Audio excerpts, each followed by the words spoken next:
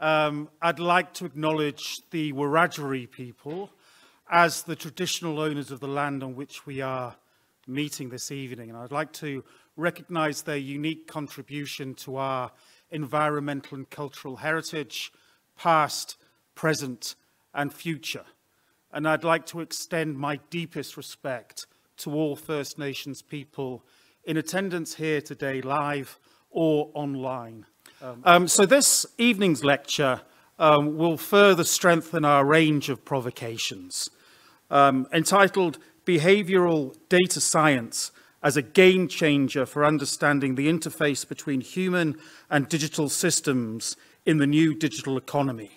Professor Ganna Pogrebna, a genuine pioneer in behavioural data science, will introduce the field, discuss the impact of the field on cybersecurity, financial services, talent management, and leadership, amongst other areas, and demonstrate how this new field not only offers new models and methods of understanding, but also provides significant innovations in the context of the new digital economy and the Industrial Revolution 4.0. A few words by way of introducing Ganna. And look, Ganna's intellectual journey has been absolutely incredible. She studied economics at the University of Missouri, Kansas City, and the University of Innsbruck in Austria. She holds a PhD in economics and social sciences. And before coming to Charles Sturt, Ganna worked at Columbia University in New York, the University of Bonn, Humboldt University in Berlin, the University of Innsbruck in Austria, and she's held professorships at the University of Warwick, the University of Birmingham, and Sydney University. She also serves as lead of the Behavioural Data Science strand at the Alan Turing Institute. That's the National Centre for Artificial Intelligence and Data Science in London that has significant impact throughout the world. So she blends behavioural science, artificial intelligence, computer science, data analytics, engineering and business models. And she helps cities, businesses, charities and individuals to better understand why they make the decisions they make and how they can optimize the behavior to achieve higher profit, to achieve better social outcomes, as well as flourish and bolster their well-being. So Ganna's work on risk analytics and modelling was recognised by a Leverhulme Research Fellowship Award in January 2020.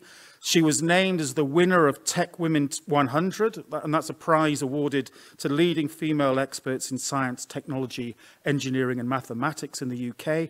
And she was also named as one of 20 inspiring data scientists by the AI Time Journal.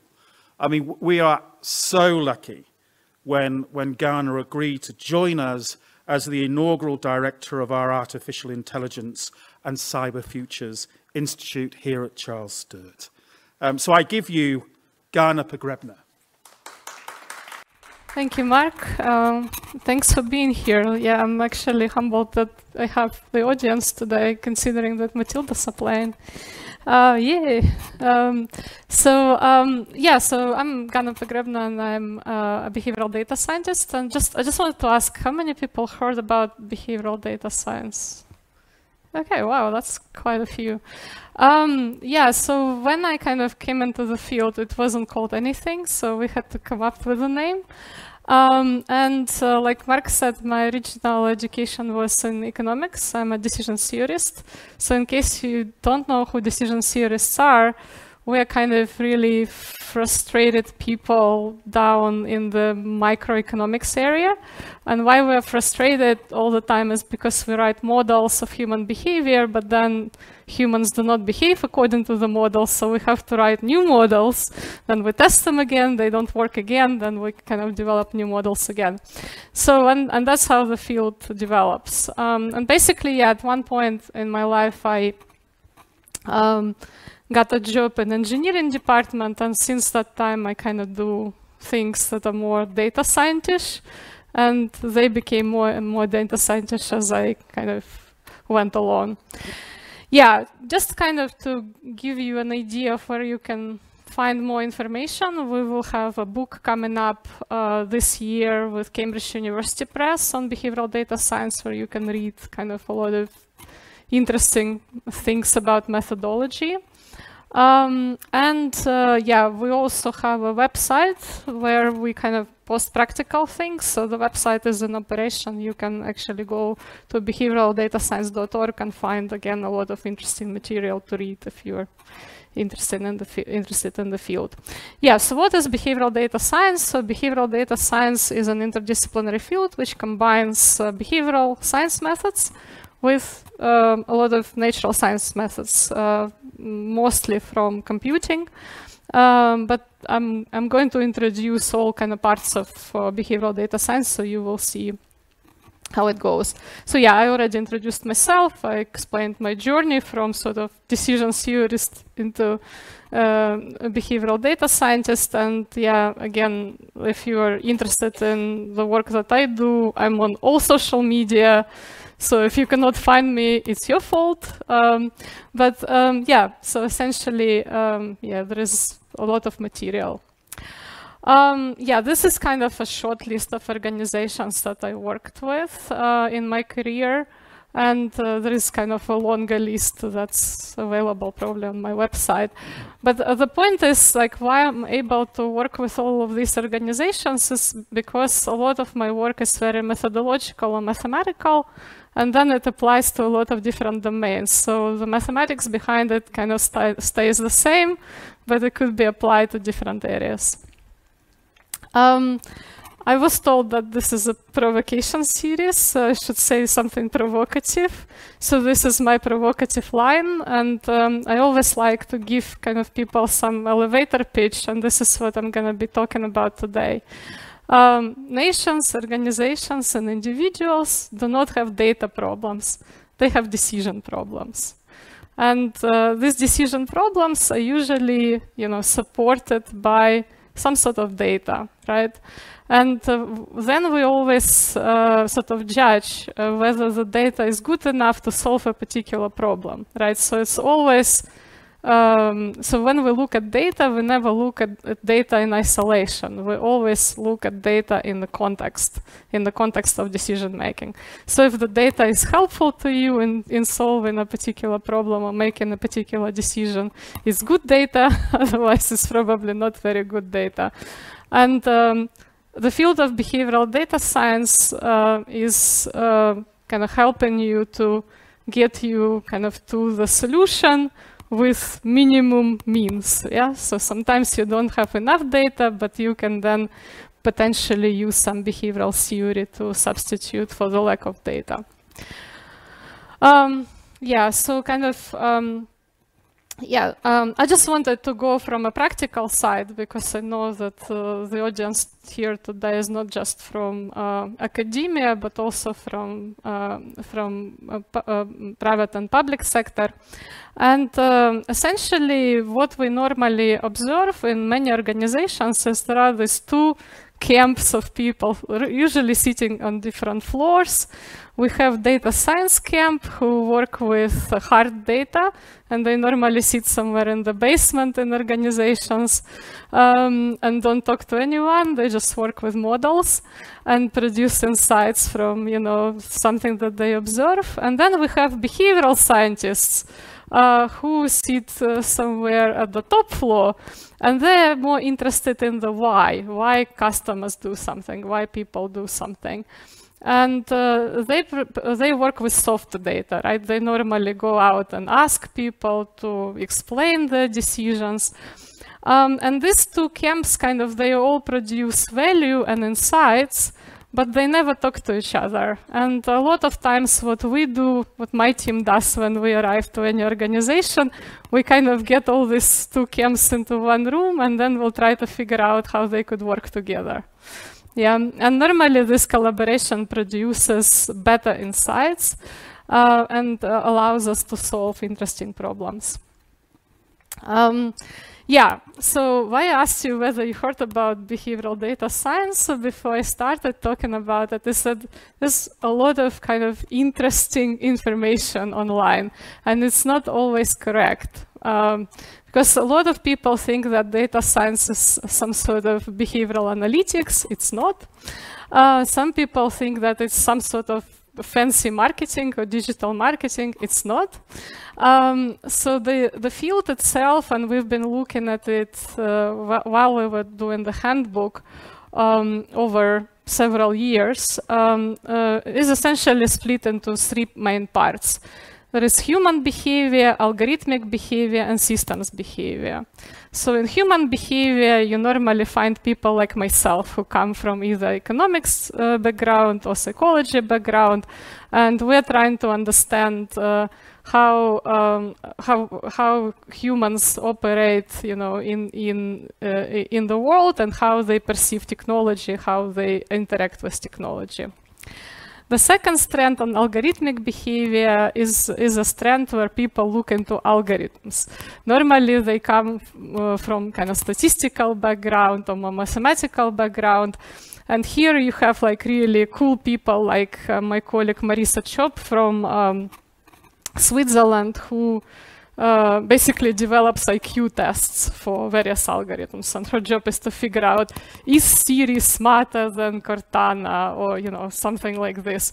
Yeah, just to tell you the answer, Siri is smarter than Cortana. And finally, we have systems behavior people. So these are normally people who come from engineering background, and they look at complex systems. So basically how humans interact with technology in a complex system, let's just say a city or a transport system, so things like this. Yeah.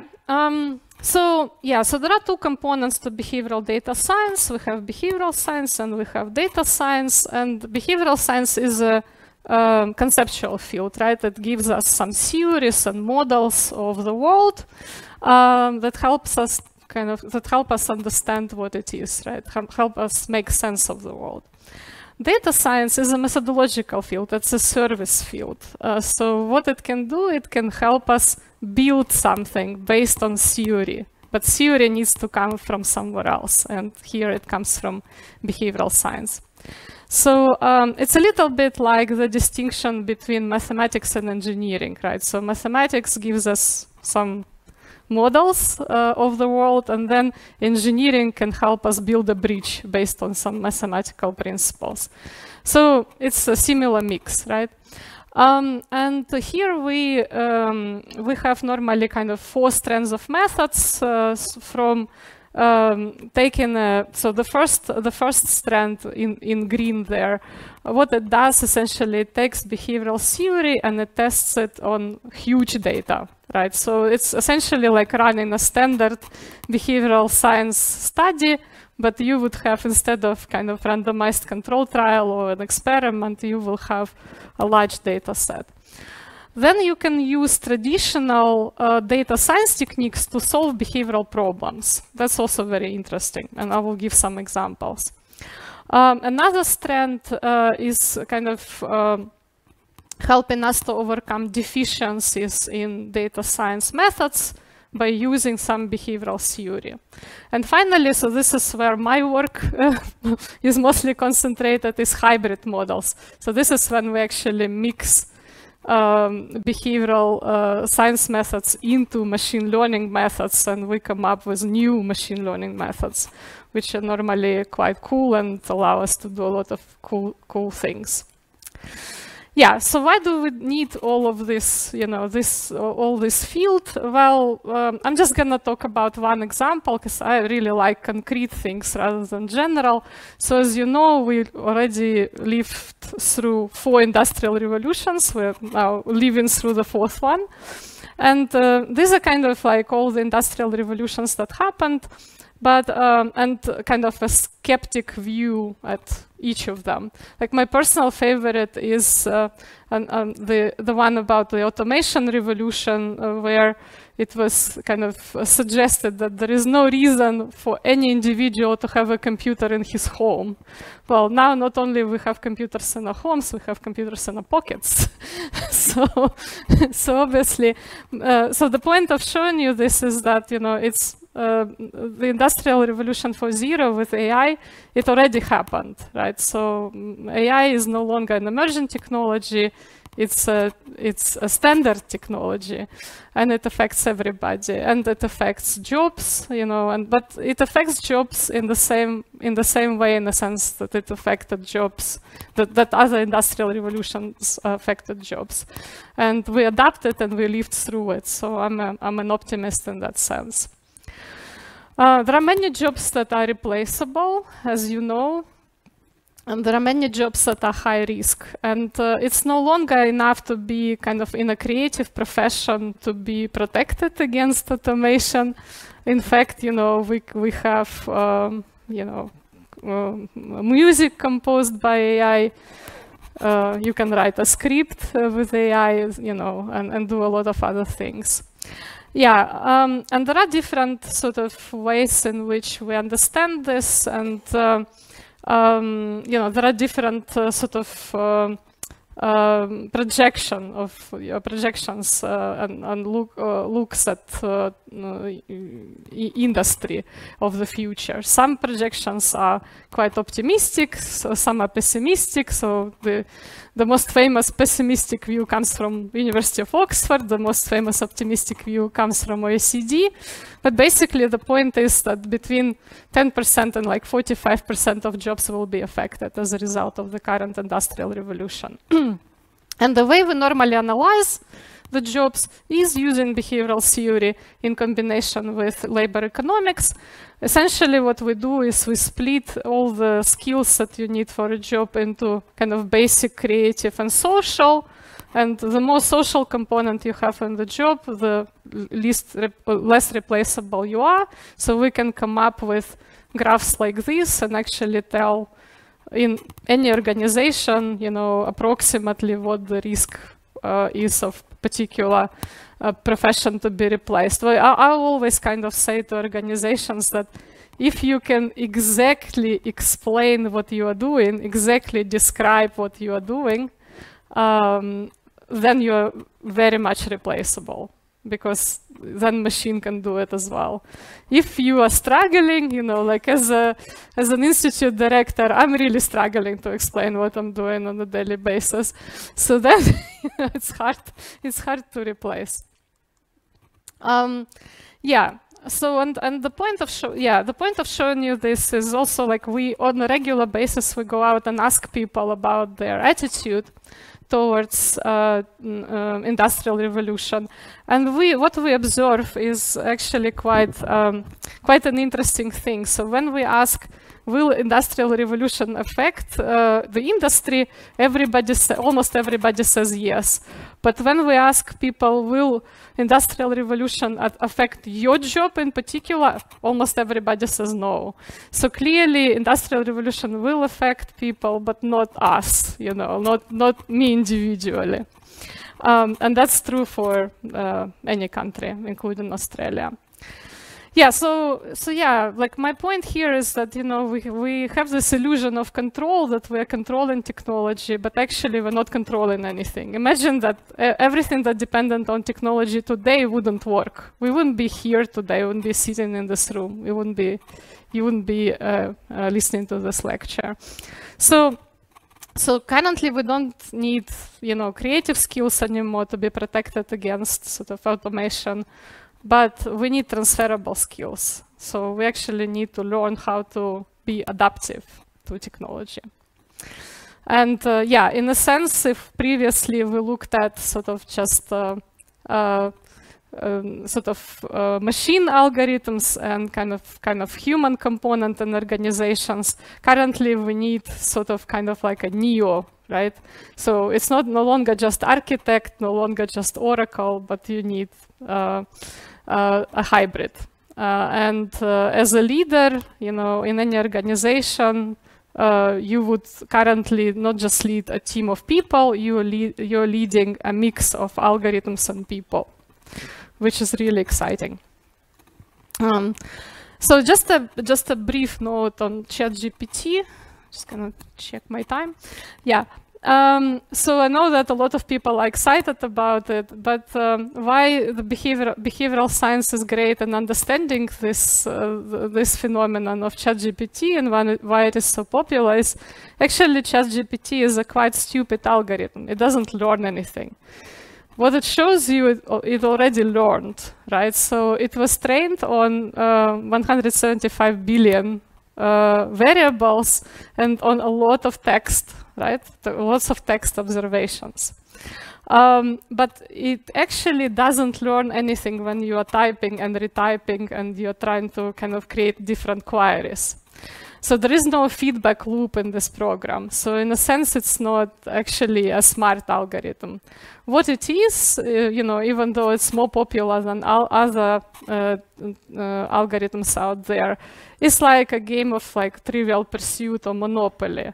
So you can have different scenarios based on the, you know, the game setup, but you know, the game itself doesn't change. So, and in that sense, you know, it's very important to have other methods where we can make algorithms understand people better and make algorithms serve the values of humans better. So this is what the, you know, behavioral data science is all about, because, you know, we have a lot of deficiencies of algorithms. We can still fool the algorithms with, you know, like if we have a banana on one side and we add a sticker, you know, we no longer, the algorithm no longer recognizes it as a banana, will recognize it as something else.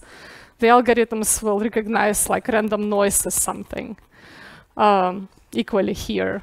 Or, you know, it cannot tell the difference between a dog and a muffin, a dog and a, you know, bread, yeah, croissant, and things like this. So yeah, there is a lot of stupidity in machines because machines do not think like humans.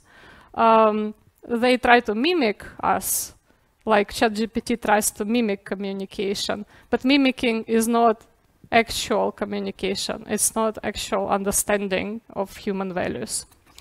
So in behavioral data science, we have, in straight behavioral science, we kind of have two approaches. One approach works with models, mathematical models, and another one works with heuristics and biases. So what is the difference? So here, we kind of mostly assume that people have some sort of rationality or some sort of rules based on which they're making decisions.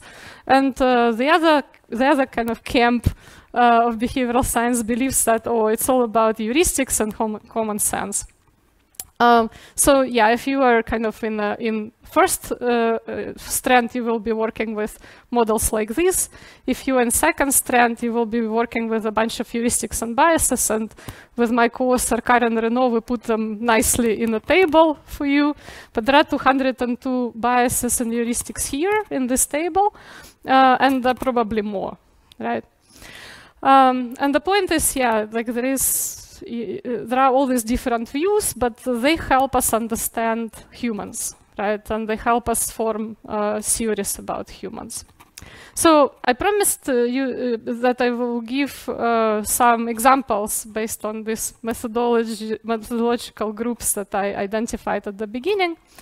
So the first one is when we take standard behavioral science and then we just, you know, conduct a study using large database. So I talked a lot about jobs today, and in this particular project, we looked at all data touching professions within organizations. And basically, we were trying to understand why there is lack of efficiency between different departments involved in data science and data analytics. And basically what you see here is, so what we've done is we mined all job descriptions that are out there, that contained data science or data analytics in it, or related fields like cybersecurity. And what we found was, considering our basic division according to behavioral science into basic, creative, and social skills that you need for different jobs. What we found was that there was a lot of overlap on basic skills and some on creative, but all these professions were really shallow on social component. So what does it tell us? It basically tells us that, first of all, when we have data scientists, for example, in different departments, we think that there is duplication of skill, but actually there is no duplication of skill. We just do not communicate well enough. And second thing that we understand from this study is that we need to teach data science in different way. We actually need to create this social buffer. We need to create social skills when we're teaching data science, so that we have better communication between departments in the same organization. So the next trend is using traditional data science to solve interesting behavioral problems. So this is a project that we've done with a very large Australian bank. This project was about human habits. So we were actually looking at habits before and after a particular crisis, and we had bushfire and COVID use cases. And essentially we were trying to predict people that will fall into financial hardship as a result of a crisis. And the way we've done it is by understanding habits. What financial habits you had before the crisis, right? And we used a very standard model for it that is used in many data science studies. It's associations rules mining. So if you don't know what it is, this is basically what they use in supermarkets to understand how to position goods in supermarkets. So one of the funniest things that this algorithm produced is the fact that there is a correlation between buying diapers and beer. So people who buy diapers are like 95% likely to buy beer at the same time, which is why in supermarkets you often find these things close together. But we thought, why just apply it to supermarket stuff? Why just apply it to diapers and beer? Like, we can actually apply it to financial transactions. And this is what we've done in this study. So we had a really good sample, many thousands of people, many millions of observations over several years. And basically, what we did, we looked at people's kind of rules associations before the crisis and after the crisis. And what it allowed us to do, it allowed us to identify what resilient, vulnerable, and well-calibrated habits looked like, right? So essentially, people with who are resilient to financial, for example, to COVID, so who financially came out better off as a result of COVID, they had fewer rules. And they also had, these rules were not very flexible, but there were few of them, so it was easy to adjust. So, for example, if I have a rule that I'm going out every Friday, right, I would just order Uber Eats or something like this. So it's a robust rule, but it would be like adaptable.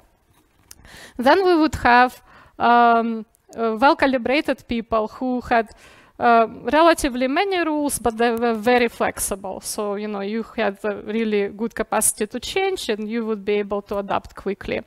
But people who were vulnerable, so in a sense that they came out actually worse off as a result of the crisis, these were people who had many rules and very low flexibility.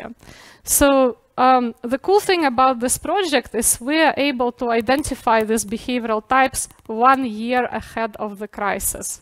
So we can actually look at these profiles, identify them, and then, if something happens, we can actually work with the right population and prevent, them falling into debt or, experiencing negative financial outcomes. So I'm almost done, but yeah, I want to show you a few other examples. So this is a strand where we detect deficiencies in data science methods. And there are deficiencies in data science methods. Well, remember the dog and the muffin? That's one of them. But I want to show you this one as kind of one of my favorite examples when we take the photo of Barack Obama, right? And we try to reconstruct it, and we get a white guy. And why we get a white guy is because we have a data set that is incomplete or biased. So, you know, we just have too many photos of white people in the data, in the training set. And this is how it reconstructs a photograph when we're trying to do it. So, and these deficiencies and problems with algorithms, they come up on a regular basis because previously when we would write algorithms, we could simply solve very simple bugs in them. But now it's not enough. It's almost like you need a psychiatrist for an algorithm, right? So it's very difficult to figure out what's wrong with it. So for this particular project, what we do is we actually looking at how people did job crafting during COVID. Job crafting is basically refers to a situation when you are changing your job during the crisis. So you can take up more tasks, you can decide that you need to upskill, you can decide that you need additional responsibilities or fewer responsibilities. And these are the restrictions that we had in different countries. So here we have UK, US, and China data. And basically, yeah, we're looking at how people adjust their jobs dependent on the number of restrictions that are out there. And I'm just going to skip ahead to the results. So basically, yeah. So basically, what we found in this project is the best strategy for a crisis is for you to kind of increase the number of tasks that you're doing, increase the complexity of your job, and then adjust it down and adjust your kind of job description down once the crisis is kind of easing and once it's over. In that case, you will not experience unemployment and you will not experience burnout. But actually, one of the worst scenarios, in fact, the worst scenario is kind of trying. So essentially, like what you should be doing is, you know, you should be thinking, oh, maybe I should do something additional in my job. Maybe I should take up, you know, organizing a seminar or organizing a like yoga group, like online yoga group in COVID situation, things like this. But actually, the people who were really worse off were the people who were trying to downsize.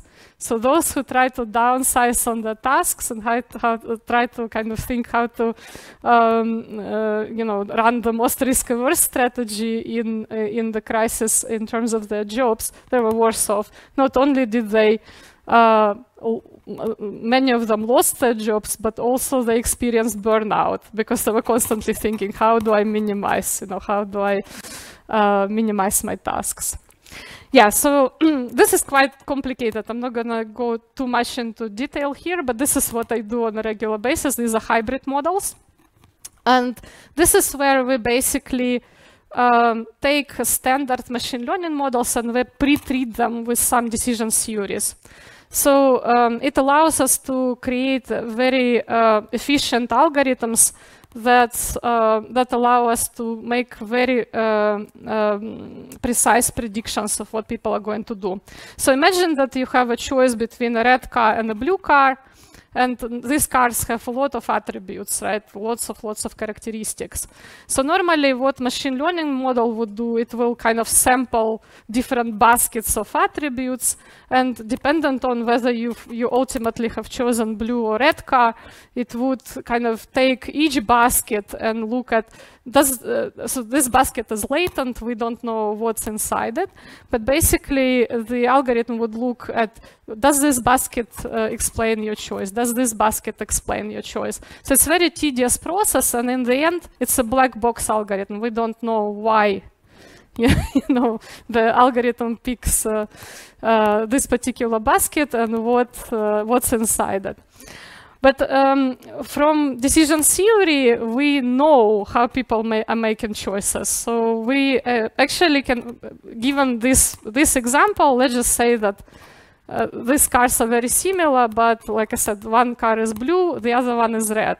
So from decision theory, we can say that color will be an important factor in your decision making, right? So usually, obviously, it's more sophisticated. I'm just using this as a simple example. So what does it mean? It means that we don't actually need to sample everything. We can just sample the baskets that have color in it, right? So by doing this, I kind of slice my calculations in half and I make them more accurate because, I know that the color will be important, right? So this is how we do. We have done a lot of work on suggestion systems. So this is a project where we try to predict people's choices of films, of the films that they watch. And not only did we achieve higher satisfaction levels, but also we achieved higher engagement on this particular platform for people who used algorithm based on the method that I just showed you, which is called anthropomorphic learning. Yeah, and just to kind of wrap it up, I want to show you one more study that I've been doing for the last 5 years, and it's really cool from my perspective because it's about how people perceive technology. So it's one thing to develop all these fantastic algorithms, but it's quite another to look at how well people actually understanding technology. So this is my dog who passed away, but he was an experimentalist dog. And this thing that he wears is called FitBark. It's like Fitbit only for dogs. So it collects all the data. And this is the data on my dog. So it's basically his day. So basically, what does it mean? It means that I can take this data and I can upload it to a thing like this, a robotic dog, and it will behave exactly like my dog, right? But it doesn't mean that I will interact with the robot like I did with my actual dog, right? This is an important concept, and to what extent we kind of understand the technology, to what extent we can tell the difference is important. So in this particular project, we looked for over the period of 5 years at how well people understand or perceive or can identify and detect deepfakes. So you all know about deepfakes. So these are essentially, either video, text, or audio a type of media that kind of poses as someone, right? Normally a celebrity, or like here we have an example of Ukrainian president that was kind of faked by Russian propaganda, where he was saying that, well, we need to surrender, but obviously Ukrainian people didn't buy it. So yeah, we have quite a long history of these things, like back to, for example, to the Soviet era when, the photographs were doctored and we had different realities. So this is another example that I'm sure all of you have seen, the fake resignation by President Nixon that was done by MIT Media Lab. So we have all these deep fakes, and we have different types of algorithms that generate them, and we, over a course of 5 years, we were trying to understand, are we becoming better or are we becoming worse in recognizing deepfakes? And we measure a lot of psychological parameters with our participants. And yeah, we have quite a lot of countries here. So we started with US and UK, but now we have Canada, Australia, and New Zealand. And we have different contexts. We have celebrities that we show to people, but we also show them regular people, which makes it quite difficult to pick up that it's a deep fake. And the result of this study was quite striking. We found that actually, well, first of all, we are becoming worse at identifying deepfakes because deepfakes become more sophisticated. But there is a silver lining here. Well, I'm actually a believer that we will adapt. We will become better when we develop more experience in talking to machines and looking at them.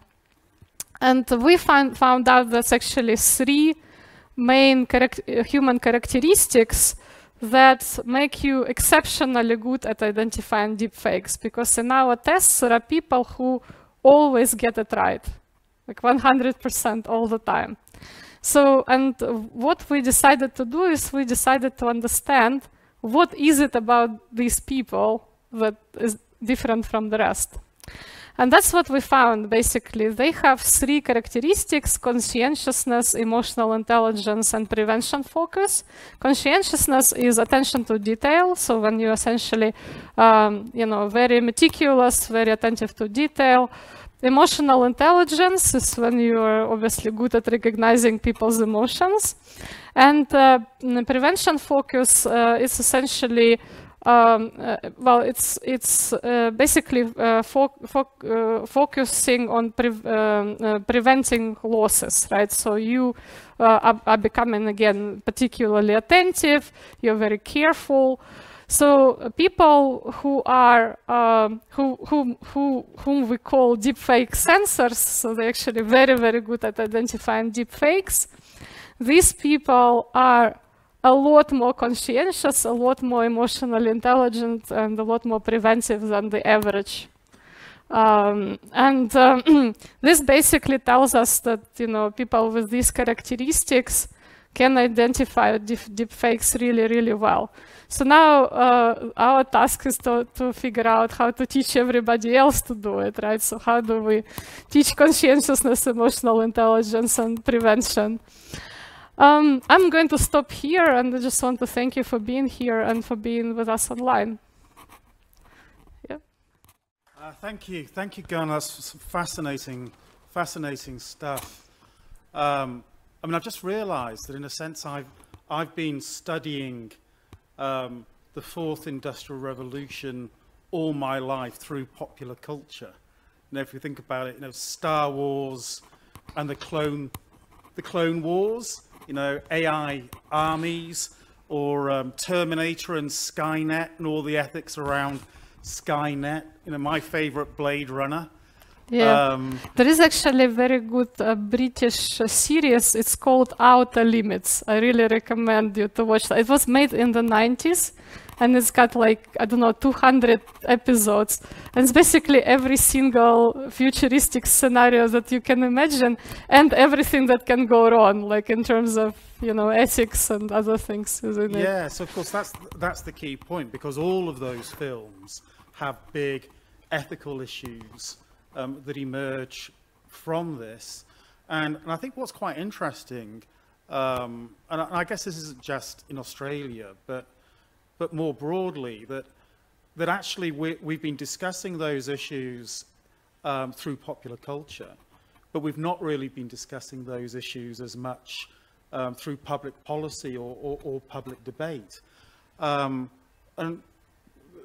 well, that's an interesting observation in itself. But what do you think are the fundamental ethical issues to do with AI that we need to get to grips with really quite urgently? Yeah, I think, well, there are a few, right? So the first one is obviously the black box issue. I mean, we are trying to solve it in different ways, but we still, in many cases, do not know how, how the algorithm is making choices and why this is happening.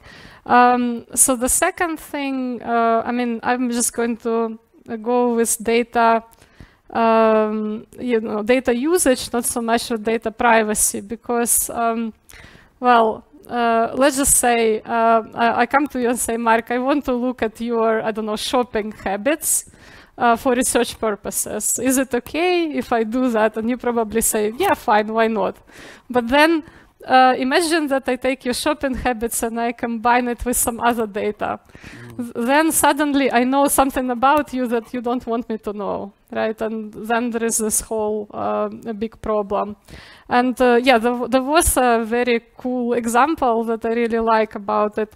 A few years back, New York Yellow Cabs company released its data for public use. So what you could see in that data set is, well, a passenger was picked up at point A and dropped off at point B. I just want to invite audience to guess who were the top users of this database. It was a live database, so you could actually, you know, observe it live. Who do you think used it most? Any guesses, or give me some guess? Yeah, students. Yeah. What? Well, not quite criminals. They were paparazzis. So the reason why the paparazzis were really interested in it, imagine that you are following, I don't know, Scarlett Johansson, right? And you know that Scarlett Johansson got into a cab at a certain point, right? Then you don't even need to go to point B because you can see it in the database. And imagine that that point B is a private residence, right? So all of a sudden you know where Scarlett Johansson lives, even without following her in the car, right? So this is kind of the type of, you know, challenge that we have. And obviously, kind of more, I guess, more fundamental problems that we have with the whole debate around, you know, what relationship should we have with technology, right? To what extent technology should intervene into people's lives? To what extent we should, you know, regulate it? That would be, I guess, another big one. Well, I guess there's the Darth Vader point, the hybrid point as well, as you know, that as this technology advances, you know, you will see people becoming half machine, half human. Yeah, I mean, you actually hit the good point, because every time when we ask people about AI in the lab, they imagine Terminators and Skynet. And we're trying to explain to them that, you know, we're quite far away from developing Terminators. So Terminators are basically machines that determine their own purpose and determine the means to get to the purpose. Well, at the moment we have what we call autotelonomic machines. So these are machines that that are given the purpose, but then they can determine their own pathway to the purpose. So, for example, you can have a you know, automated vacuum cleaner, and you can just tell it, or clean the room, right? But then it determines how to clean the room in its own way. But you know, it cannot determine the task to clean the room. Yeah. So, but this is very common when people imagine that, you know, there is a Terminator. But there are kind of deeper issues here. For example, let's take driverless car that hit a pedestrian in Arizona, right, in 2016.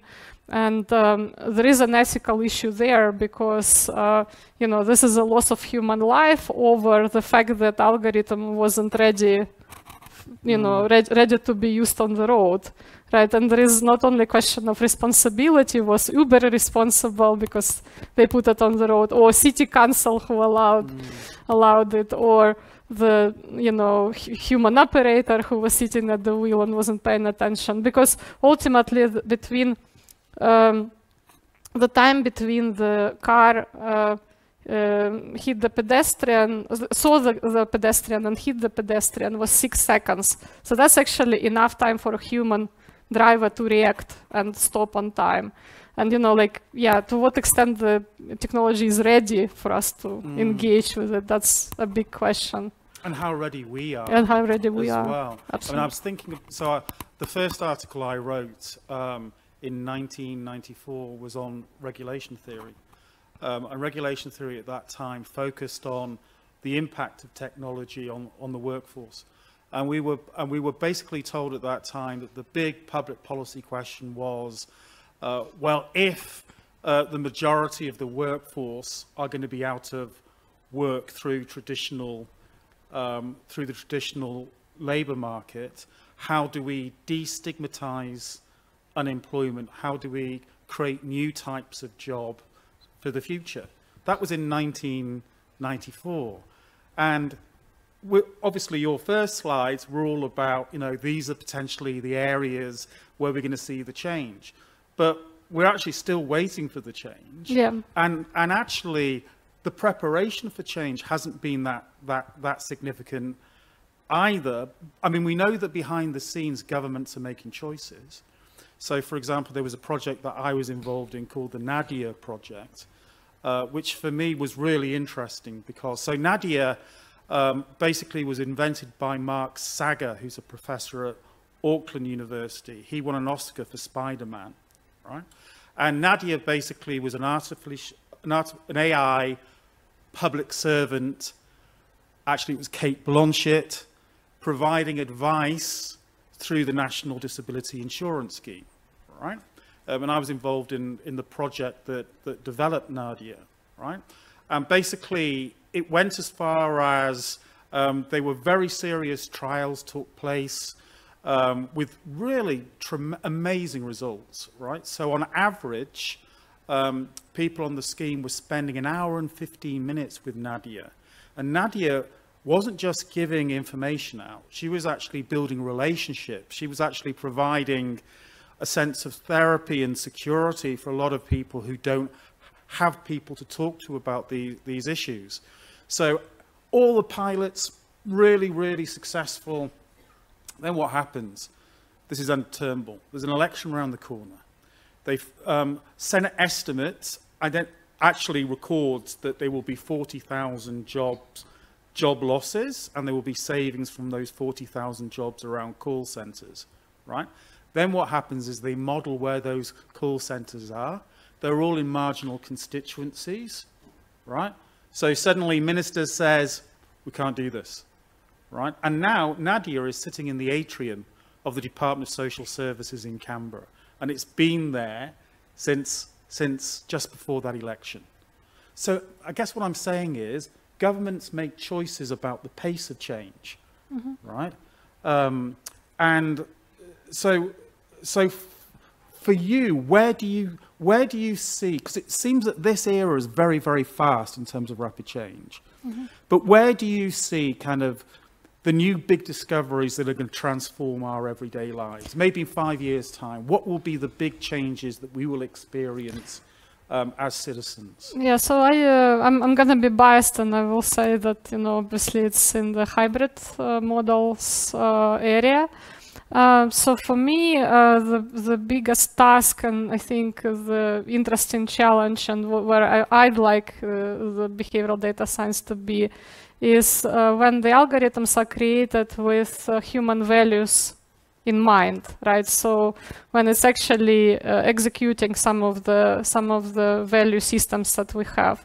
Like an example that I can give is First Nations, right? First Nations are completely invisible to AI systems because current AI systems are created as human-centric or business-centric, but they're not country-centric, right?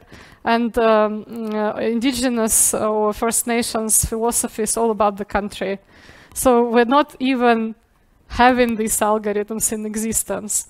And this is where I think behavioral data science is important, because with understanding the values, you know, and understanding how we can take behavioral methods that nurture these values, we can actually develop better algorithms that serve the community better.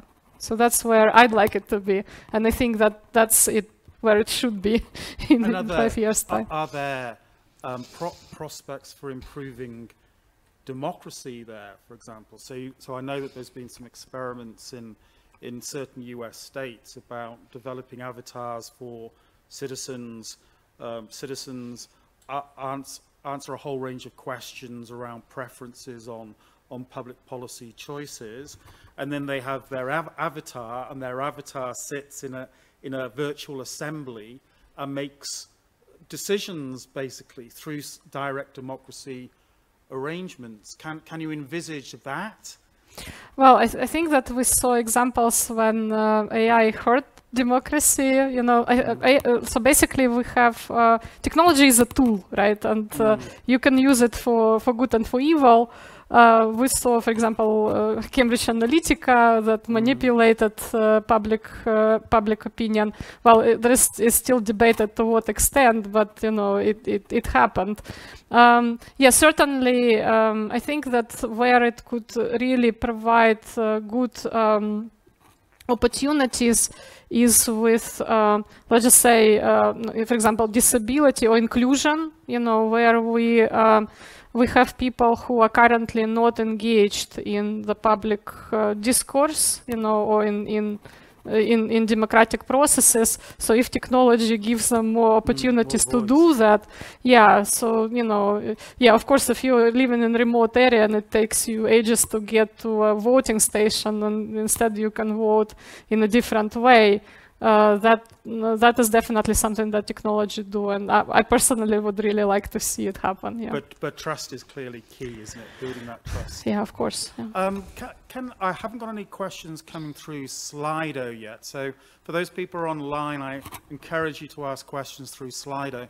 But have we any questions from the floor? Does anybody have a burning question that they'd like to put to Ganna? Sharon. I'm really interested in... I think it just... I'm sorry. Thank you so much. It's so fascinating, the breadth of things that you have thought about. I'm just really interested in what you have done with the data from your dog. Yeah, I have all sorts of data. I also have, for example, a few years back, my mom wanted to lose weight. I have very detailed data on her, like, and yeah, she kind of she managed to lose weight with my help, you know. So yeah, I actually very often collect data on people who are around me, but luckily, you know, they are tolerable, and you know, equally with it was the same with the dog.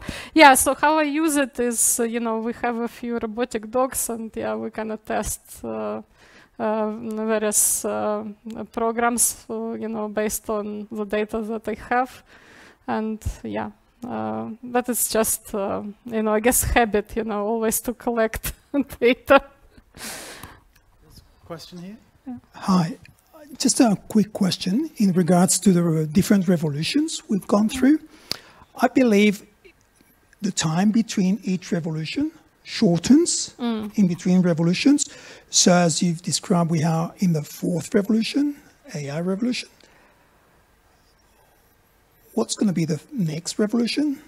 When's it happen? And can AI predict it, or can we predict it? Yeah, I mean, it's a good question. So what happens beyond, yeah, Industrial Revolution 4.0? I think it's already happening. I think it will be sort of more, it's more kind of a revolution of minds in my view, because people become really reliant on algorithms in their choice, which is like a real danger. Or for example, you know, while we think that we make choices on social media, for example, but in fact they are not human choices, they're algorithmic choices. So what you see as your kind of highlights that you're choosing from is chosen by the algorithm. Equally, people are using ChatGPT a lot, and it has been shown already that it kind of inbreeds, right? Like if you're using it, it kind of becomes more stupid over time. Yeah, so it's interesting how we are going to adapt to this, and we'll, you know, sort of as a result, will there be some sort of like human algorithmic mind, or will it be human mind, right? With understanding of the limitations of the algorithmic mind. Yeah. So I think it will be more about our consciousness and less about, you know, automating something at work. I guess the interdisciplinarity in terms of the work that you've identified provides some clues. So for example, nanotechnology and miniaturization makes a whole range of things possible that weren't possible before. So for example, how the smartphone might be replaced through some sort of chip, that sort of thing. Well, I mean, there are also a lot of kind of cybersecurity, you know, new cybersecurity challenges where it will be more about, you know, disrupting somebody's kind of device, you know, that, I don't know, some sort of thing that helps your health, right, rather than trying to disrupt your computer. So yeah, there are a lot of interesting things, but yeah, having around people working in different discipline helps, and I have my team here, and they all work in different fields, you know, completely different fields. And we have in our institute people who work in fundamental, you know, physics, and can make things like liquid chips, microchips, things like that, to digital health and blockchain and all other things. So, so I think that it always helps to talk to people from different fields, because that's how you move forward. And but what I want to say is that, you know, the progress, whatever it is, would require closer synergies between completely different fields. So it's no longer just, you know, economists talking to psychologists, but it will be like physicists talking to behavioral scientists, or, you know, health talking to, I don't know, robotics, you know, things like this. Yeah. So the implications for a university like this really are very, very significant, aren't they? In terms of breaking down silos between disciplines. And it's an opportunity for real interdisciplinarity to take place. Given that we're here in a university then, how do you think that the student experience could change as a consequence of AI? Yeah, so if you think about it, we're educating people who will be retiring in, what, 50, 60 years' time? And I think that's scary, because we have no idea what challenges are going to be, right? And that's why I personally think that teaching that transferable component is very important. And to me, like, I was kind of doing some thinking around it, and recently I met kind of teachers organization who are organizing sort of challenges for high school students.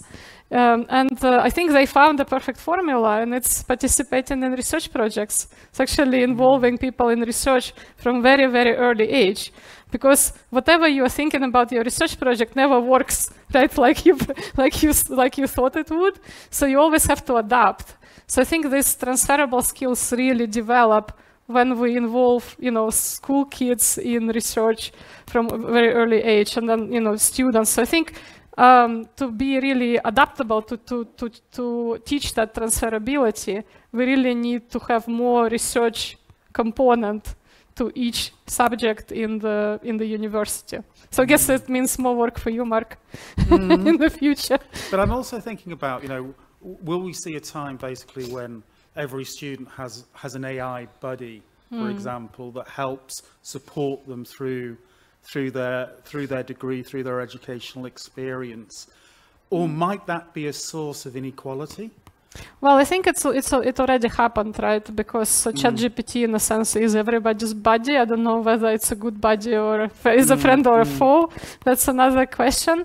It just depends on how you use it, right? I just think that people who, like, maybe with research experience, even, you know, basic research experience, they probably can find better ways to use that buddy. But yeah, I mean, in terms of, you know, traveling with a robot, yeah, I mean, I think many people are open to it. Like, for example, we often ask people, you know, would you be open to be taught by a robot? And a lot of people say yes to that question. But interestingly, when we ask them, would you like your kid to be taught by a robot, they say no. So like there is a lot of tolerance, you know, towards kind of when they're talking about themselves, and completely different when they're talking about someone else. Yeah, in terms of, you know, will it happen? I think it already happened. Like we have support, like algorithmic support in different levels. It probably will get shinier and more sophisticated, cuter, and, you know, maybe, you know, a little bit more entertaining, but in the essence we already are there. Yeah, I think there is a danger there, though, that rich people will have access to higher quality advice and technology, which will give them competitive advantage. So that's something that we'll need to but that again is already there, and we again at AI and Cyber Futures Institute constantly highlight the difference between rural and urban areas, where effectively people from rural areas are the ones who providing the data for training. Like you know, if we take rural areas, most people there are on Android phones rather than on iPhones. And you know, there is exponentially more data collected from Android phones, and a lot of, you know, data sets are based on them. But then we take that data, and that data benefits, and models that are built on that data benefits people in urban contexts and urban environments. So there's definitely inequality. But, you know, again, I just want to say that technology can be something that divides, but it can also be used as a social lift, right? And it just depends how we do it. And yeah, this is where public policy comes in. And, you know, there is a lot to be done in this area, I think. Well, look, we've come to the end of our time together. Thank you so much, Ganna, for such a thought-provoking address.